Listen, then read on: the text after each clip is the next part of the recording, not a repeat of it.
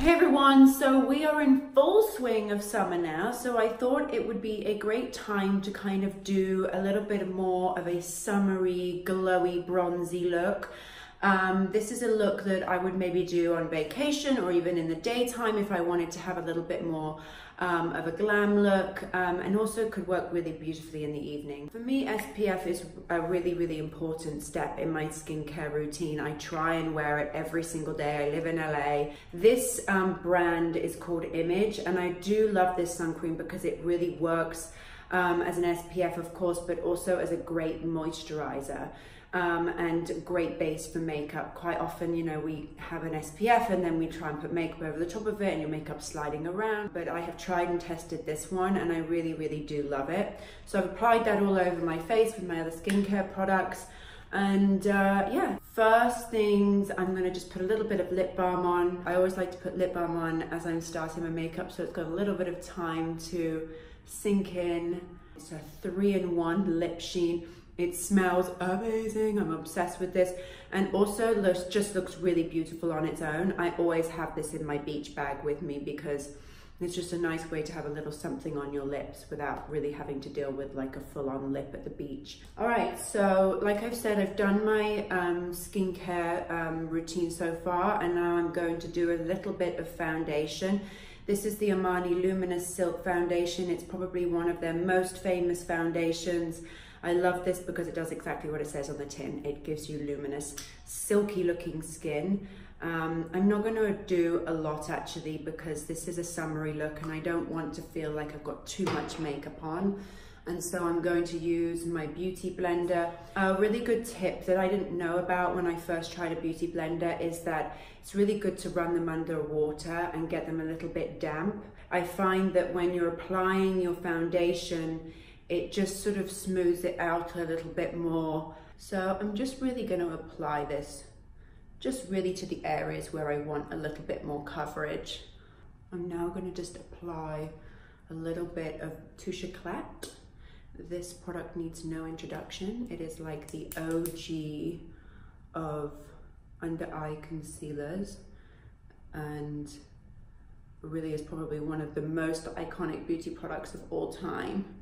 And so I'm just going to apply this under my eye here. I'm using this in number 2, and then I'm going to just dab it with the beauty blender.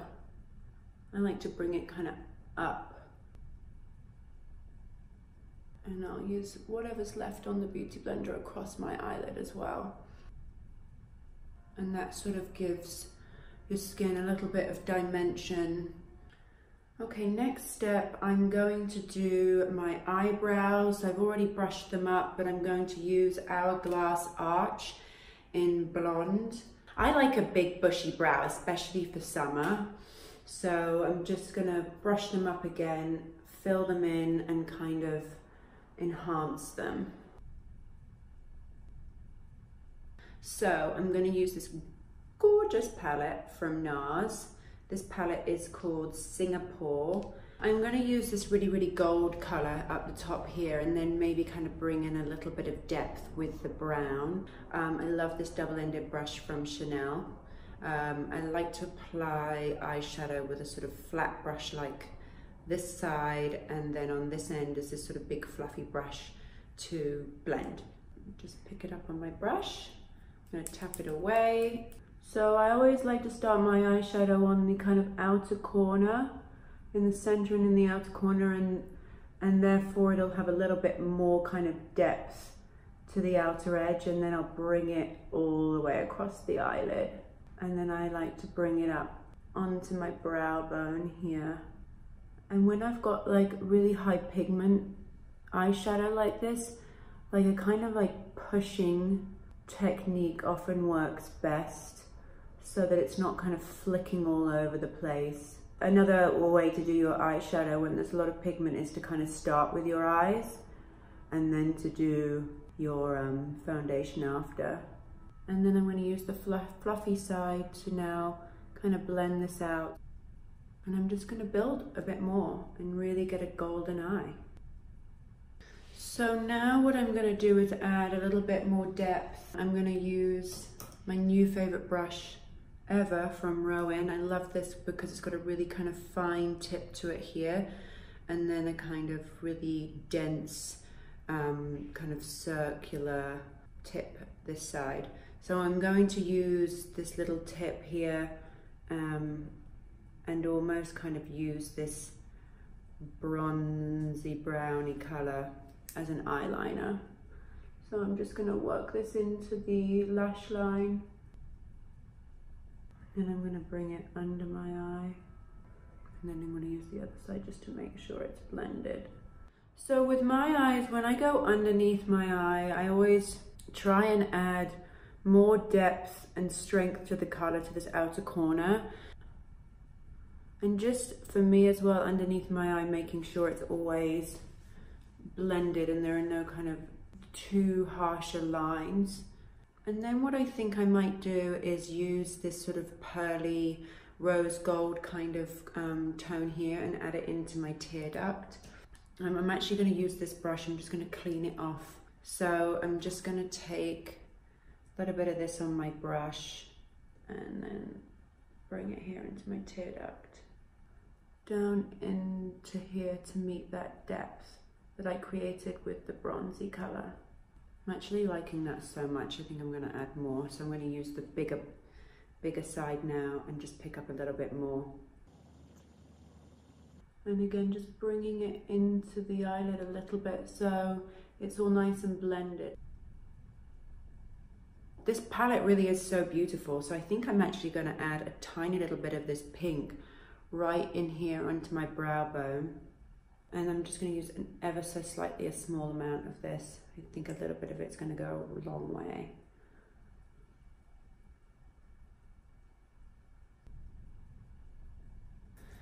And then again, taking my IT Cosmetic brush, which is just really helping me blend the edges, I'm just going to bring this down a little bit away from my brow.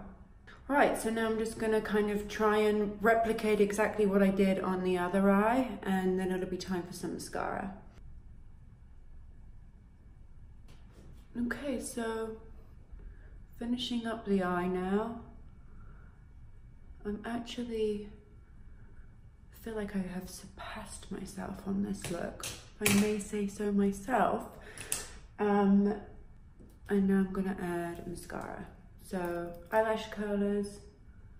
I think this look calls for like a lot of lashes. So I'm going to use 2 mascaras from my Rosie Beauty line. I'm going to use the Length Infinity Mascara and the Divine Volume.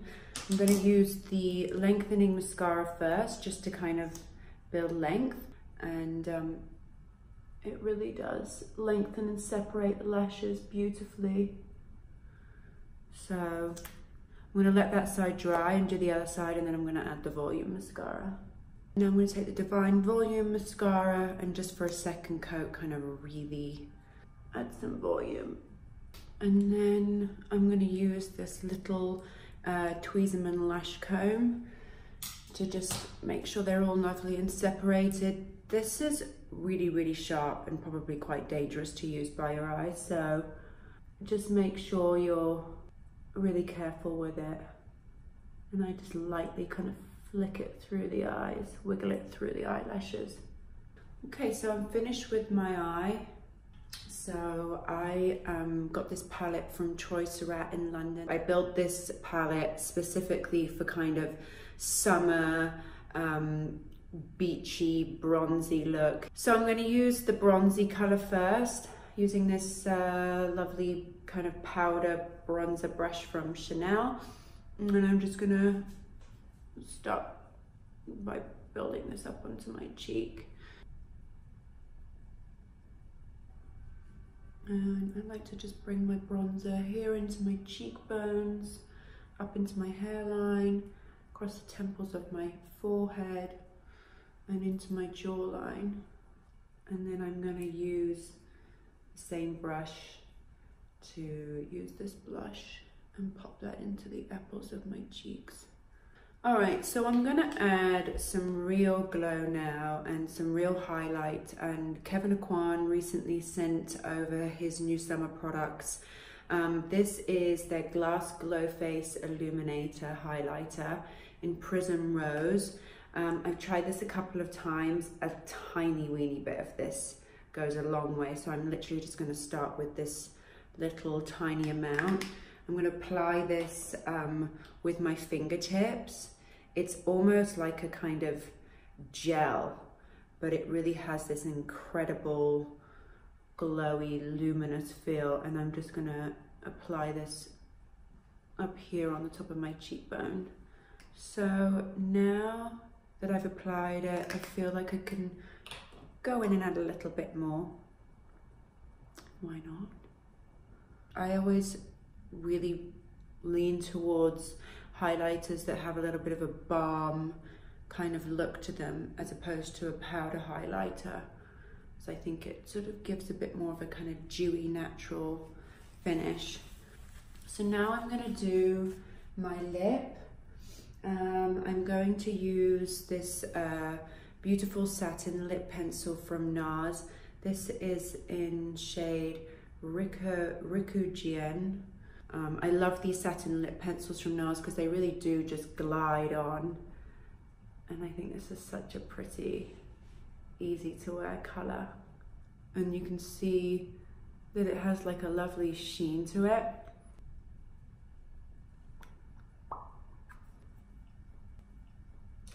And then, just for extra fun, I thought I would apply a little bit of Patrick Tar's new lip gloss.